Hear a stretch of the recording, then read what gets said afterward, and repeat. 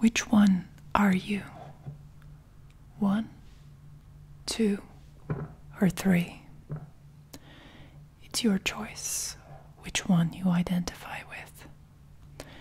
Once you've made your decision, you're going to receive a short reading about your personality and some guidance on how to navigate the future. So sit back, relax, and enjoy.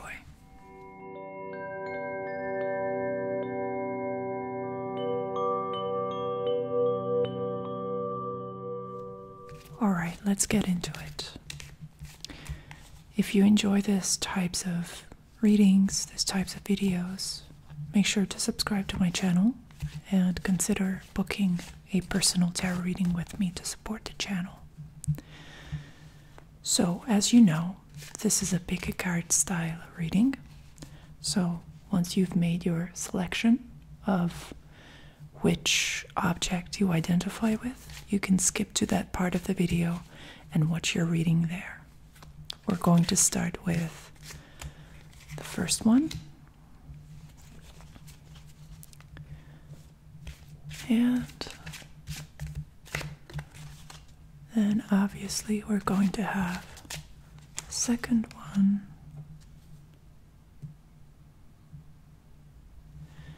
And not so surprisingly, after that, we're going to talk about the third one. And if you would like, you can use this reading in a slightly different way to receive 3 separate readings. You can identify yourself, choose one that you resonate with, and use the remainder 2 to get a reading about the personality and to get a message about 2 other people in your life that you can identify with these objects. So it's up to you how you use this reading. I hope it's going to serve you well. Let's get into it.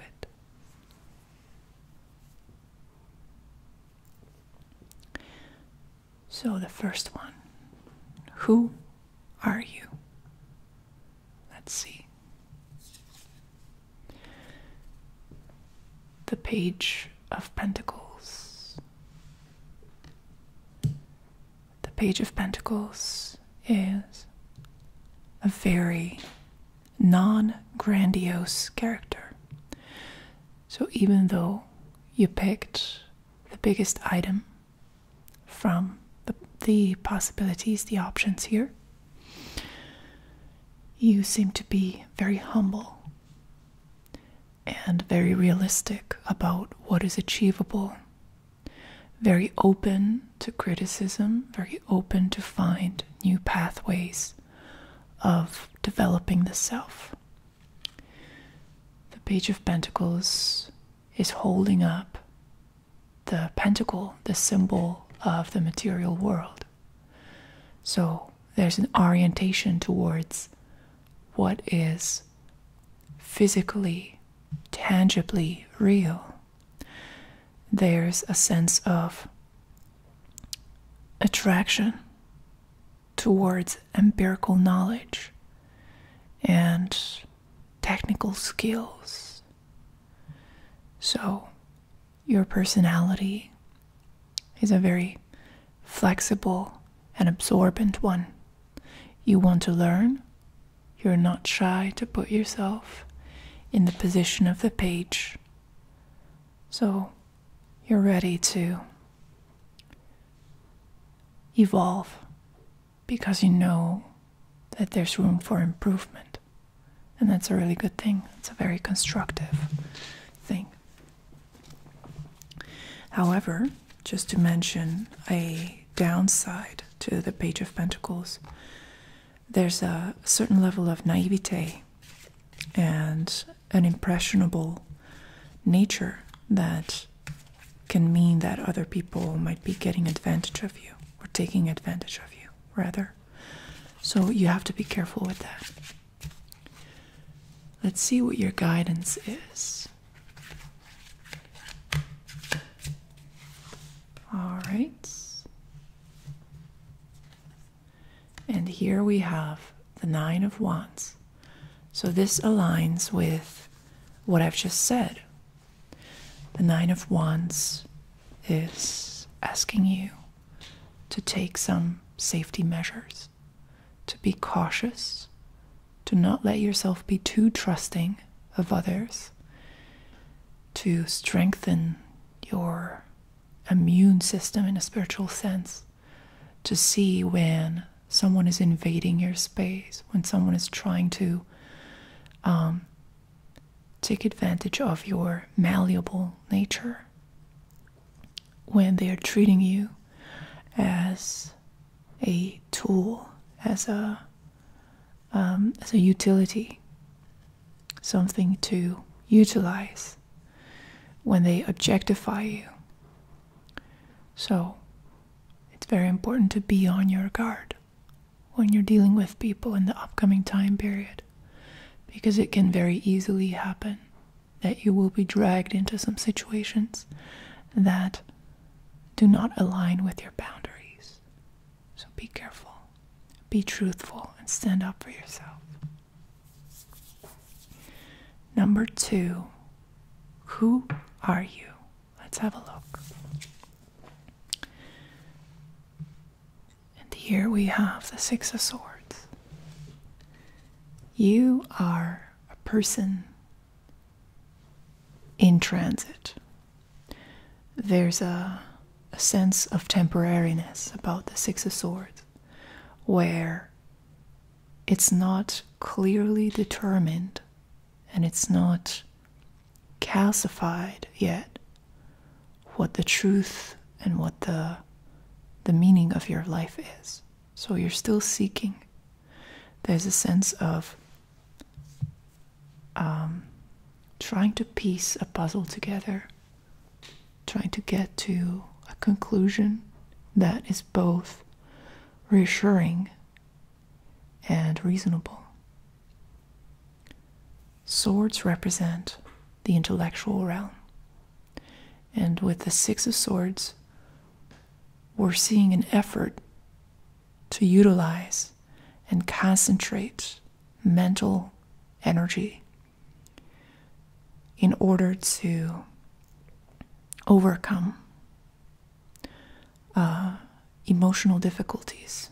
The boat is on a huge body of water, which the water represents the vastness of emotional complexities.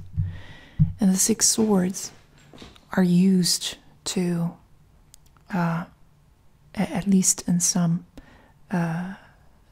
people theorize that the swords are used to plug the holes that are in the boat, to make it functional, to make it so that they can get to the other side.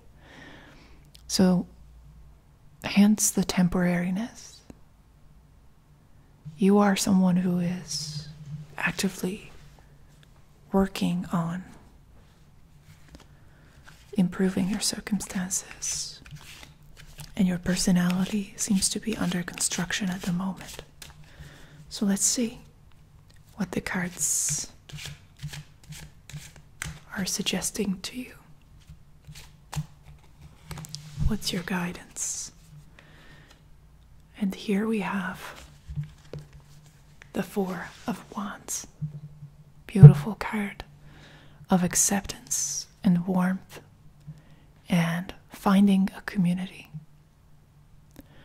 So what this card really means is, do not stop improving yourself. Do not stop trying to figure this out until you get to that point where you really find your circle, your community. Because that is going to strengthen your personality. It's going to help you contextualize what you have learned about the universe and about yourself. You really need other people to give you feedback and to accept you and to encourage you. So don't stop until you find those people that can elevate you energetically, that you are on the same page with. Number 3, who are you?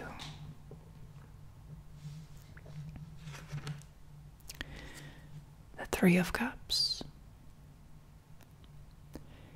You are connected with others emotionally to the point where the lines of where you end and where they begin can be a little bit blurred. There's a sense of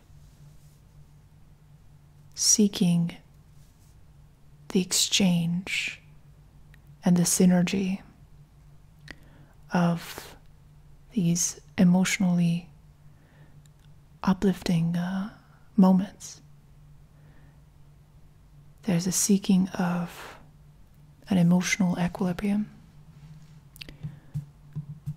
And in terms of your personality, there's an easygoing nature that the 3 of Cups is exposing, or that it's referring to, where it is of utmost importance to you to find a way to harmonize with other people, to find a way to get to that moment where all 3 of you are raising your glass and everything is perfect and all of you are tuned into the same experience. Now, individuality and the ability to tolerate differences and to tolerate conflicts can be a point of contention here in this personality style. So let's see what the cards are suggesting here that you do.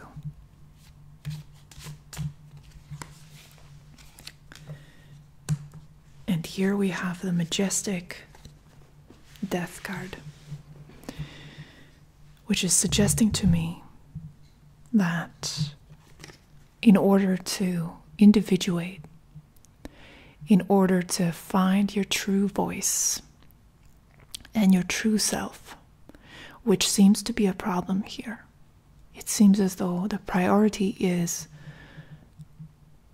finding a common rhythm with others, and that sometimes can only happen to the detriment of your own desires. And so death, the Death card, is here to remind you that you can always start from scratch, that you are under no obligation to repeat the past, to continue going on with a narrative that no longer makes sense, even if at your core you have this desire to have harmony with others, which is a very nice thing. It's a very good thing. Without it, you would have antisocial tendencies. That would be very difficult, a very difficult life for you and for others as well. So it's a good thing that you have that sensitivity to others. However, death is asking you to take a very radical approach and ask yourself if you could be born again. What would you do differently? And what are some things that are actually dying in your life? Some relationships, some processes, values, memories that you are still holding on to, but that which are dying, that which are actually just holding you back. So they are like dead weight. And so death is this all-encompassing process of emotional purification You can start from scratch. You can go back to the drawing board and reinterpret your existing relationships and perhaps eliminate some relationships that are parasitic. Because in your case, it can very easily happen that you're trying to harmonize with people who are no good for you. And so the Death card is inviting you to evaluate these things.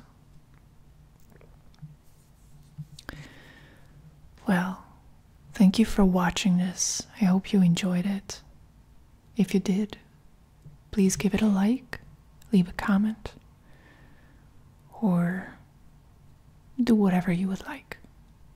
I appreciate your support, but you are under no obligation to do any of it. Thank you. See you next time.